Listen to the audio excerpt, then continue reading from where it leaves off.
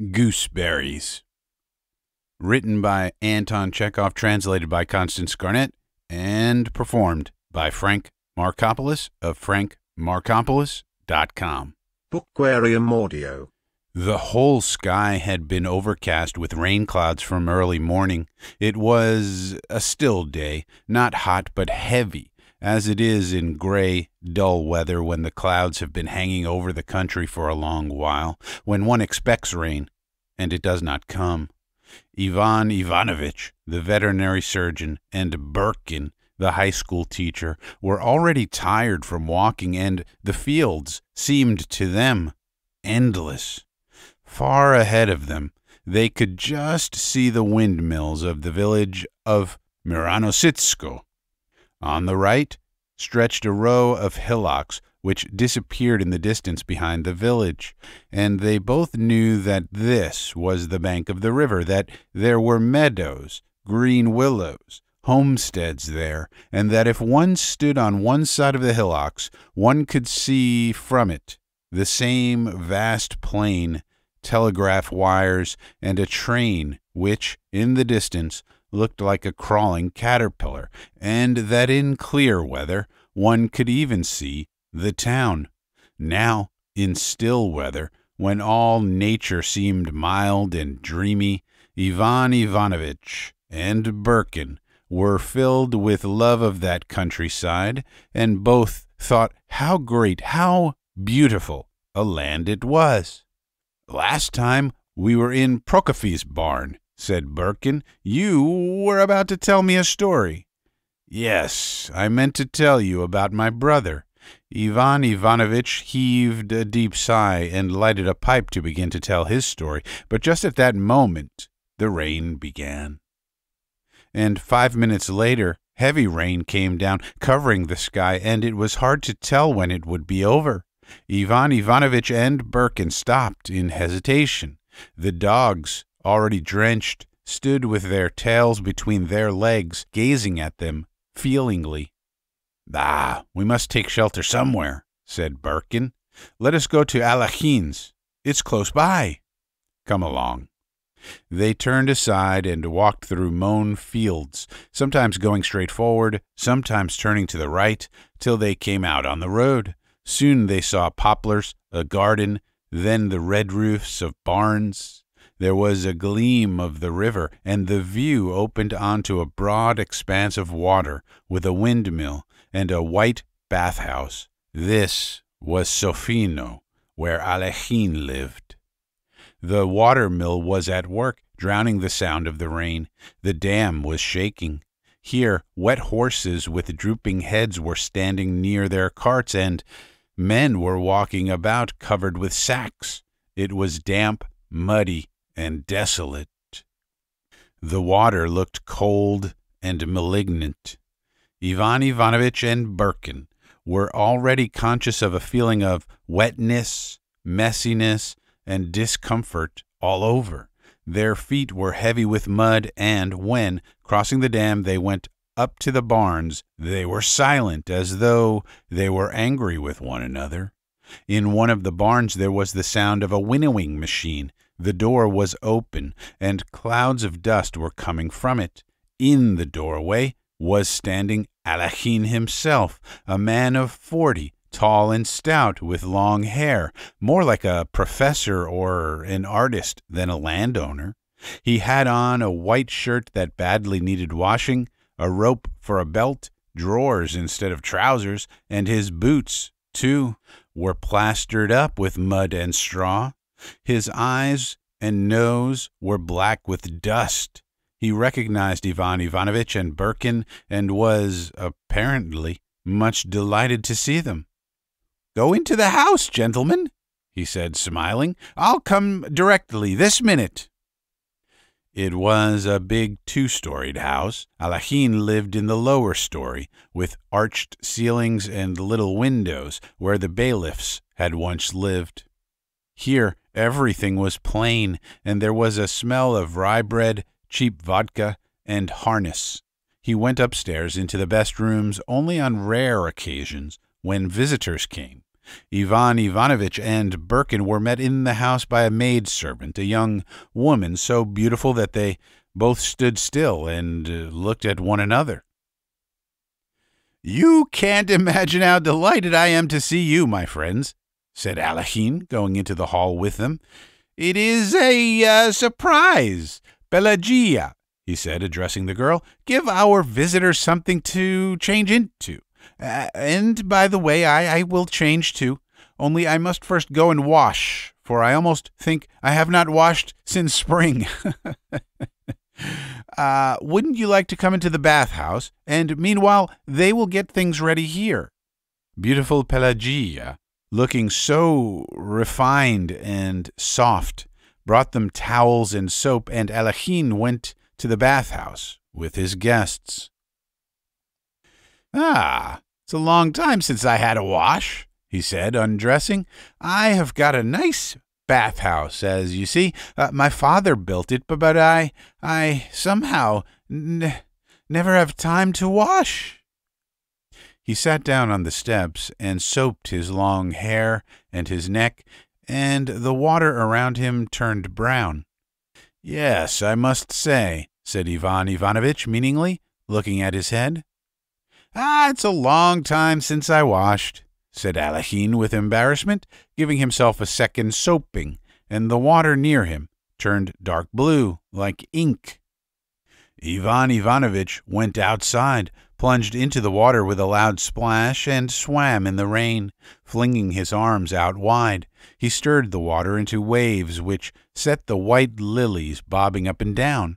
He swam to the very middle of the mill pond and dived, and came up a minute later in another place and swam on and kept on diving, trying to touch the bottom. "Oh, my goodness," he repeated continually, enjoying himself thoroughly. "Oh, my goodness." He swam to the mill, talked to the peasants there, then returned and lay on his back in the middle of the pond, turning his face to the rain. Birkin and Alechin were dressed and ready to go, but he still went on swimming and diving. "Oh, my goodness," he said. "Oh, Lord, have mercy on me." "That's enough," Birkin shouted to him. They went back to the house, and only when the lamp was lighted in the big drawing-room upstairs, and Birkin and Ivan Ivanovich, attired in silk dressing gowns and warm slippers, were sitting in armchairs, and Alechin, washed and combed in a new coat, was walking about the drawing-room, evidently enjoying the feeling of warmth, cleanliness, dry clothes, and light shoes, and when lovely Pelagia, stepping noiselessly on the carpet and smiling softly, handed tea and jam on a tray, only then Ivan Ivanovich began on his story, and it seemed as though not only Birkin and Alechin were listening, but also the ladies, young and old, and the officers who looked down upon them sternly and calmly from their gold frames. "There are two of us brothers," he began. "I, Ivan Ivanovich, and my brother, Nikolai Ivanovich, 2 years younger. I went in for a learned profession and became a veterinary surgeon, while Nikolai sat in a government office from the time he was 19. Our father, Chimsha Himalaysky, was a cantonist, but he rose to be an officer and left us a little estate and the rank of nobility. After his death, the little estate went into debts and legal expenses, but anyway, we had spent our childhood running wild in the country.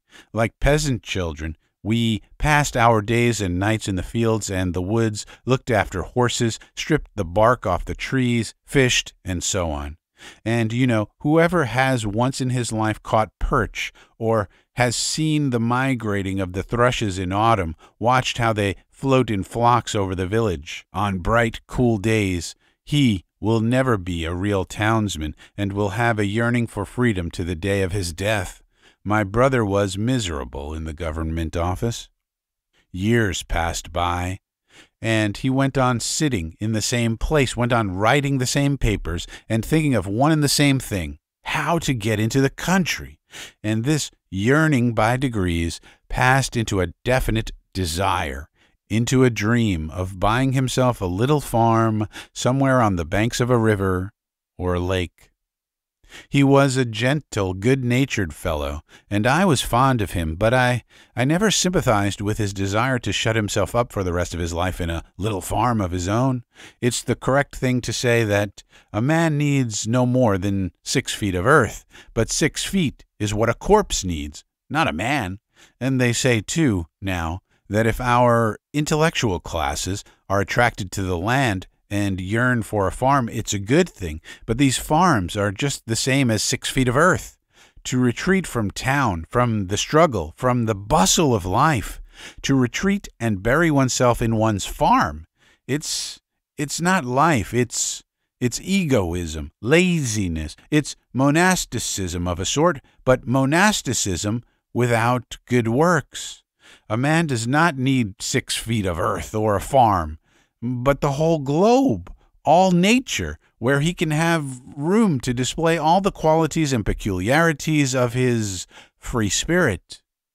My brother, Nikolai, sitting in his government office, dreamed of how he would eat his own cabbages, which would fill the whole yard with such a savory smell, take his meals on the green grass, sleep in the sun, sit for whole hours on the seat by the gate, gazing at the fields and the forest. Gardening books and the agricultural hints in calendars were his delight, his favorite spiritual sustenance.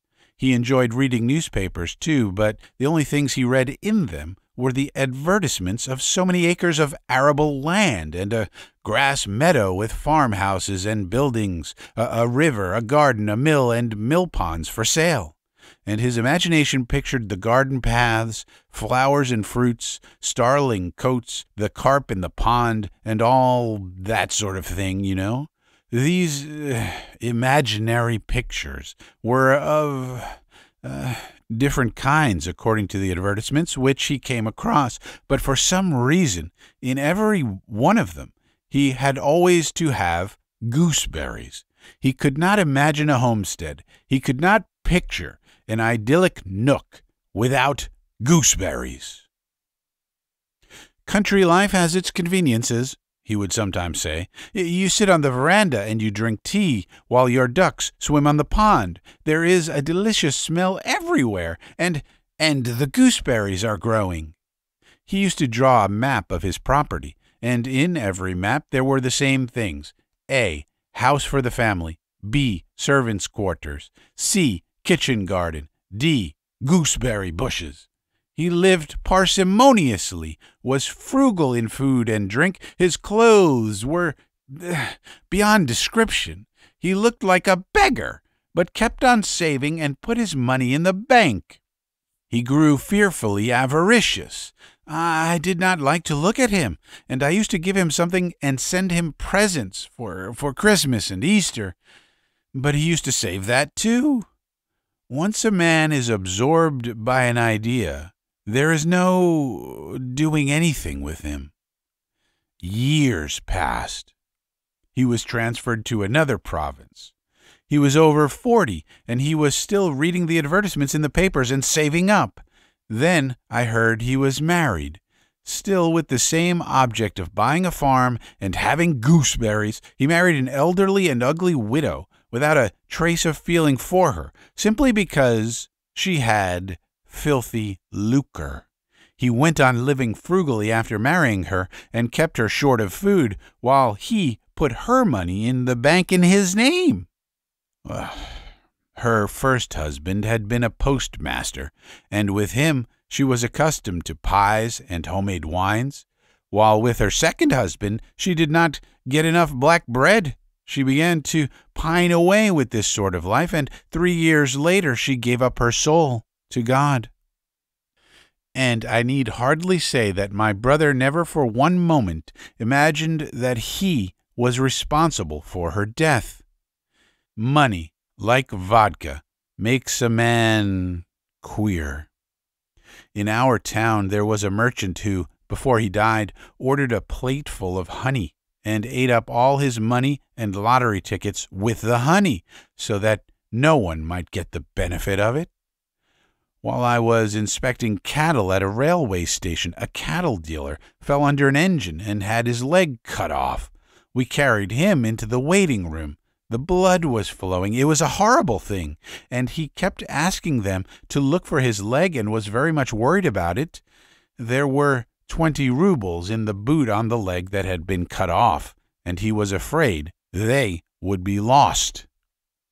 "That's a story from a different opera," said Birkin. "Well, after his wife's death," Ivan Ivanovich went on, after thinking for half a minute, "my brother began looking out for an estate for himself. Of course, you may look about for 5 years, and yet end by making a mistake and buying something quite different from what you have dreamed of. My brother Nikolai bought, through an agent, a mortgaged estate of 330 acres, with a house for the family, with servants' quarters, with a park, but with no orchard, no gooseberry bushes, and no duck pond. There was a river, but the water in it was the color of coffee, because on one side of the estate there was a brickyard, and on the other a factory for burning bones. But Nikolai Ivanovich did not grieve much. He ordered 20 gooseberry bushes, planted them, and began living as a country gentleman. Last year I went to pay him a visit. I thought I would go and see what it was like. In his letters, my brother called his estate Chamberkov Waste, alias Himalaysko.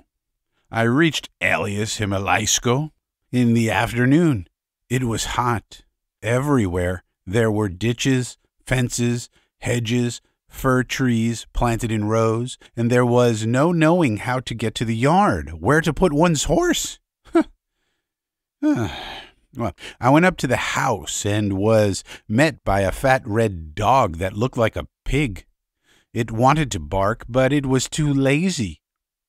The cook, a fat, barefooted woman, came out of the kitchen, and she, too, looked like a pig, and said that her master was resting after dinner. I went in to see my brother. He was sitting up in bed with a quilt over his legs. He had grown older, fatter, wrinkled. His cheeks, his nose, and his mouth all stuck out. He looked as though he might begin grunting into the quilt at any moment. Well, we embraced each other and shed tears of joy and of sadness at the thought that we had once been young and now were both gray-headed and near the grave. He dressed and led me out to show me the estate. "Well, how are you getting on here?" I asked. "Oh, all right, thank God. I am getting on very well." He was no more a poor timid clerk, but a real landowner, a gentleman. He was already accustomed to it, had grown used to it, and liked it. He ate a great deal, went to the bath-house, was growing stout, was already at law with the village commune and both factories, and was very much offended when the peasants did not call him Your Honor. And he concerned himself with the salvation of his soul in a substantial, gentlemanly manner, and performed deeds of charity, not simply, but with an air of consequence. And what deeds of charity? He treated the peasants for every sort of disease with soda and castor oil, and on his name day had Thanksgiving service in the middle of the village, and then treated the peasants to a gallon of vodka. He thought that was the thing to do. Oh, those terrible gallons of vodka. One day the fat landowner hauls the peasants up before the district captain for trespass, and next day, in honor of a holiday, treats them to a gallon of vodka, and they drink and shout, "Hurrah!" and when they are drunk, bow down to his feet. A change of life for the better, and being well fed and idle, develop in a Russian the most insolent self-conceit. Nikolai Ivanovich, who at one time in the government office was afraid to have any views of his own, now could say nothing that was not gospel truth, and uttered such truths in the tone of a prime minister. Education is essential, but for the peasants it is premature. Corporal punishment is harmful as a rule, but in some cases it is necessary and there is nothing to take its place. I know the peasants and understand how to treat them, he would say. The peasants like me. I need only to hold up my little finger, and the peasants will do anything I like. And all this, observe, was uttered with a wise, benevolent smile. He repeated 20 times over, "We noblemen, I as a noble." Obviously, he did not remember that our grandfather was a peasant, and our father a soldier. Even our surname, Chimska-Himalaisky, in reality, so incongruous, seemed to him now melodious, distinguished, and very agreeable. But the point just now is not he, but myself.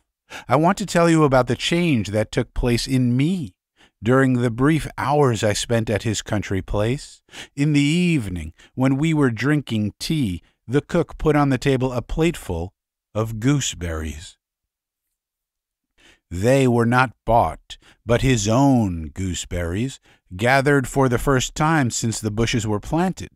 Nikolai Ivanovich laughed and looked for a minute in silence at the gooseberries, with tears in his eyes. He could not speak for excitement. Then he put one gooseberry in his mouth, looked at me with the triumph of a child who has at last received his favorite toy, and said, "How delicious!" And he ate them greedily, continually repeating, "Ah, how delicious! Do taste them." They were sour and unripe, but as Pushkin says, dearer to us the falsehood that exalts than hosts of baser truths. I saw a happy man whose cherished dream was so obviously fulfilled, who had attained his object in life, who had gained what he wanted, who was satisfied with his fate and himself. There is always, for some reason, an element of sadness mingled with my thoughts of human happiness, and on this occasion, at the sight of a happy man, I was overcome by an oppressive feeling that was close upon despair. It was particularly oppressive at night.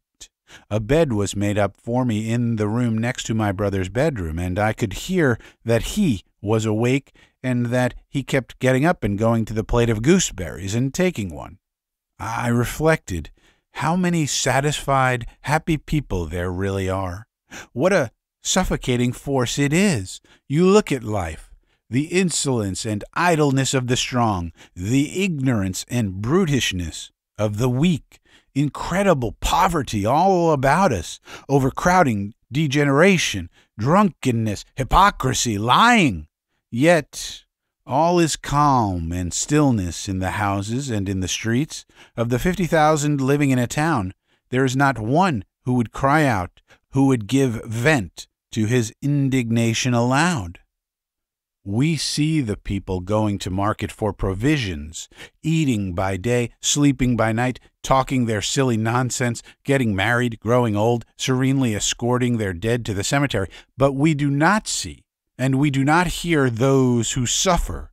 And what is terrible in life goes on somewhere behind the scenes. Everything is quiet and peaceful, and nothing protests but mute statistics. So many people gone out of their minds, so many gallons of vodka drunk, so many children dead from malnutrition, and this order of things is evidently necessary. Evidently, the happy man only feels at ease because the unhappy bear their burdens in silence, and without that silence, happiness would be impossible. It's a case of general hypnotism. There ought to be, behind the door of every happy, contented man, someone standing with a hammer, continually reminding him with a tap that there are unhappy people, that however happy he may be, life will show him her laws sooner or later. Trouble will come for him, disease, poverty, losses, and no one will see or hear, just as now he neither sees nor hears others. But there is no man with a hammer. The happy man lives at his ease, and trivial daily cares faintly agitate him like the wind in the aspen tree, and all goes well. That night, I realized that I, too, was happy and contented, Ivan Ivanovich went on, getting up. I, too, at dinner and at the hunt, liked to lay down the law on life and religion and the way to manage the peasantry. I, too, used to say that science was light, that culture was essential, but for the simple people reading and writing was enough for the time. Freedom is a blessing, I used to say. We can no more do without it than without air, but we must wait a little. Yes, I used to talk like that, and now I ask, for what reason are we to wait? Asked Ivan Ivanovich, looking angrily at Birkin. Why wait, I ask you? What grounds have we for waiting? I shall be told, it can't be done all at once. Every idea takes shape in life gradually, in its due time. But who is it that says that? Where is the proof that it's right? You will fall back upon the natural order of things, the uniformity of phenomena. But is there order and uniformity in the fact that I, a living, thinking man, stand over a chasm and wait for it to close of itself, or to fill up with mud at the very time when perhaps I might leap over it, or build a bridge across it? And again, wait for the sake of what? Wait till there's no strength to live? And meanwhile, one must live, and one wants to live. I went away from my brothers early in the morning, and ever since then, it has been unbearable for me to be in town.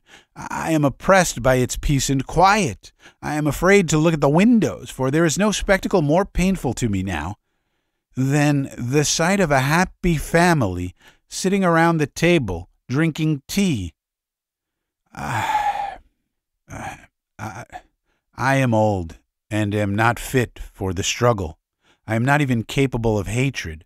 I can only grieve inwardly, feel irritated and vexed, but at night my head is hot from the rush of ideas, and I cannot sleep. If I were young...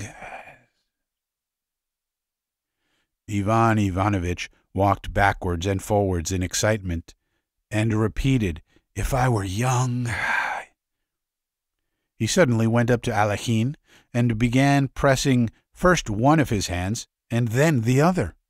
Pavel Konstantinovich, he said in an imploring voice, don't be calm and contented. Don't let yourself be put to sleep. While you are young, strong, confident, be not weary in well-doing. There is no happiness, and there ought not to be, but if there is a meaning and an object in life, that meaning and object is not our happiness, but something greater and more rational.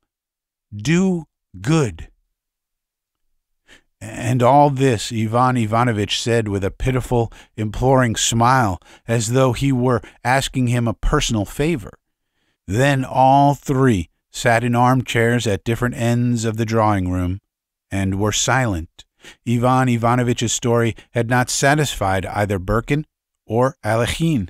While the generals and ladies gazed down from their gilt frames, looking in the dusk as though they were alive, it was dreary to listen to the story of the poor clerk who ate gooseberries.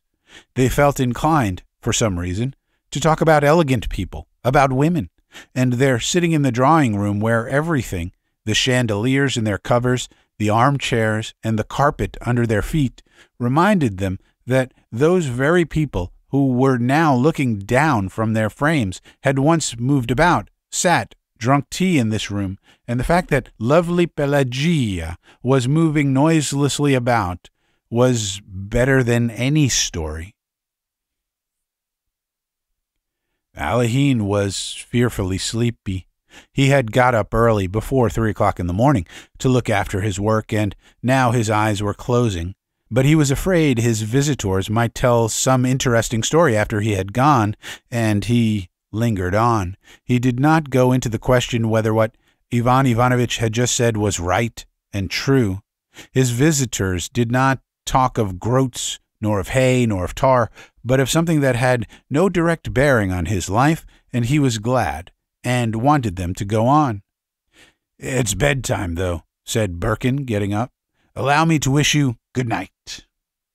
Alehin said good night, and went downstairs to his own domain, while the visitors remained upstairs. They were both taken for the night to a big room, where there stood 2 old wooden beds, decorated with carvings, and in the corner was an ivory crucifix. The big, cool beds, which had been made by the lovely Pelagia, smelt agreeably of clean linen. Ivan Ivanovich undressed in silence and got into bed. "Lord, forgive us sinners," he said, and put his head under the quilt. His pipe, lying on the table, smelt strongly of stale tobacco, and Birkin could not sleep for a long while, and kept wondering where the oppressive smell came from. The rain was pattering on the window panes all night. The end. You have been listening to a short story entitled Gooseberries. It was written by Anton Chekhov, translated by Constance Garnett, and performed by Frank Markopoulos. The story and the translation are both in the public domain. The performance is copyright 2021 by Frank J. Markopoulos. It was recorded at the Bookquarium Recording Studio in Pittsburgh, Pennsylvania. For more, please visit frankmarkopoulos.com. That's frankmarkopoulos.com, where you can now sign up for my brand new newsletter, Frank Markopoulos, MarCopoulos.com. As always, I thank you for your time, and I thank you for your attention. Bookquarium Audio. Can you see by the light of this new liberty? Oh, say, can you see by the light of their hypocrisy?